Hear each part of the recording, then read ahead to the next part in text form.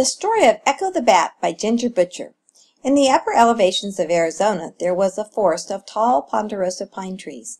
The forest was covered with snow, and the evenings were quiet as animals slept through the cold winter nights. When spring arrived, the snow melted, and a colony of female bats made their home in a hollow pine tree to raise their young. Unlike birds, who hatch from eggs, bats are mammals. The mother bats will give birth to their young and feed them mother's milk.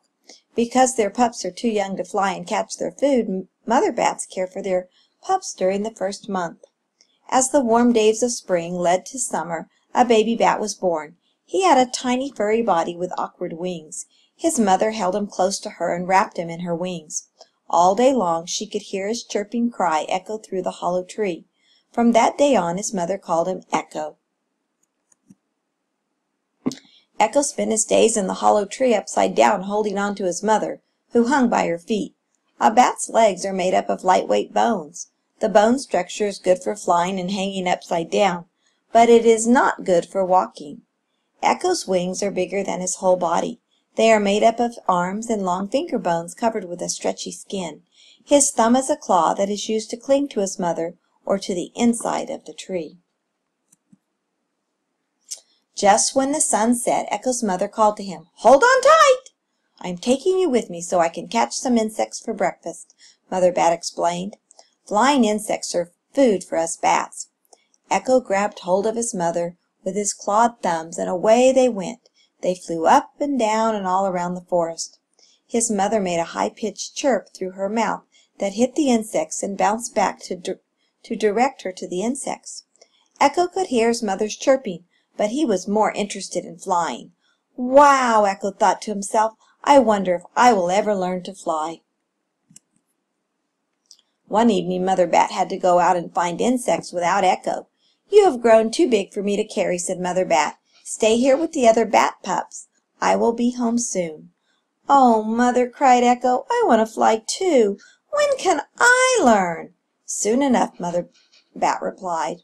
Before she left, Mother Bat warned Echo and the other pups, "Be careful not to fall, because there are owls and snakes who would like to have you for their dinner." Echo and the other bats held on tight to the inside of the tree. They were very scared of the owls and snakes they heard about. They huddled close together to stay warm and began calling for their mothers. "There she is!" cried Echo. The mother bats returned and greeted their pups. Echo called back to his mother, "Over here!" but she flew over to another bat pup. "Mother, over here!" cried Echo again, but Mother Bat flew to another bat pup, sniffing and licking its fur. "Oh, why doesn't she hear me?" Echo thought to himself. Finally Mother Bat flew to Echo and started licking his fur. "Why didn't you hear me?" Echo asked his mother. "Well, Echo," replied Mother Bat, "since it is so dark in our hollow tree and there are so many pups, I had to use another sense to find you. I could tell that you were my baby because of your scent. So you see, Echo, I had to get close enough to the bat pups to smell their scents." "Bats," continued Mother Bat, "have many different senses, and one very special sense that you will learn about later." Echo was very happy that his mother had returned. He wondered what other sense his mother was talking about. Echo was a month old and had grown almost as big as his mother. "It is now time for you to learn to fly," said Echo's mother. Echo was so excited, he let go of the tree and began to flap his wings. He fell. He flapped and flapped, but he was still falling. Then slowly he started to fly. Up and up he went. "Look at me!" shouted Echo. "Look at me, Mother! I'm flying!" All young bats were happy to be flying. They flew around the lake and through the pine trees. Echo was getting tired and hungry. It takes a lot of energy for a bat to fly. "Follow me!" Echo's mother called out. "Let's find some yummy beetles for breakfast." Echo could see with his eyes and could hear many sounds in the forest with his ears, but this was not enough to catch those tiny bugs after the sun went down. "Mother," called Echo, "how do you catch those bugs? It is too dark and I can't see them." "You must use your ears," Mother Bat replied. "Ears?" asked Echo. "How can I see with my ears?" "We use our eyes to passively sense our surroundings," explained Mother Bat, "but we have another sense which allows us to actively sense our surroundings. Echo, you can actively call out a high-pitched sound and listen for its echo. The sound will bounce off the objects in the forest like trees." and tiny insects. Using your big ears, she told Echo, listen for the sound to return. Depending on how long the sound takes to return and from which direction the sound returns, you can locate the objects to avoid, like trees, and objects for food, like tiny insects. This is called echolation. Echo tried calling out an ultrasonic chirp. He was amazed at the new world that was not visible to him before. After locating an insect, Echo flew toward it and caught it in his mouth. He then pushed the bug into his mouth with his tail. "Remember to chew quickly," alerted Mother Bat. "You must begin making your chirps again quickly so you don't run into a tree." This is very hard to do, thought Echo. This echolation must take a lot of practice. We bats have remarkable senses. Mother Bat continued, "As you get more practice, your chirps will contain different frequencies or pitches of sound. A very high-pitched sound has a short wavelength that will bounce off the tiniest of insects, like gnats. Chirps that are not as high-pitched have longer wavelengths and they bounce off insects like beetles.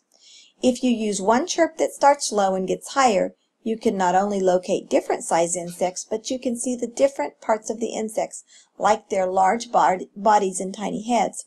Echo listened to his mother talk and felt pride in being a bat.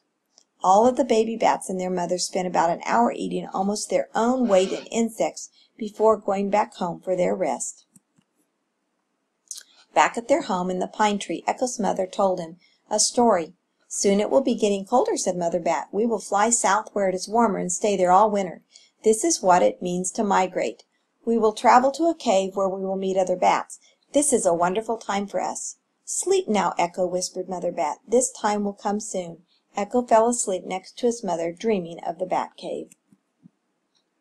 The next evening, while Echo and his mother were out hunting for insects, a dark cloud filled the sky. Crash! Lightning strikes. The sound of thunder hurt Echo's ears. Echo was very scared and couldn't see his mother anywhere. Then all of a sudden a great fire started to burn. Echo flew as fast as he could from the fire, but just then the rain started to come down. The rain hit his wings hard and he fell into a pine tree. He scrambled to grab hold of a branch. "Where am I?" wondered Echo. "I can't see any other bats. I don't know which way is home. What am I going to do?"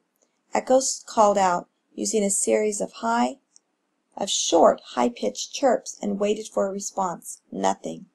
While resting on a branch, Echo wondered if he would ever locate the cave where all the bats will meet. "Tomorrow night," he thought, "I will start looking for that cave."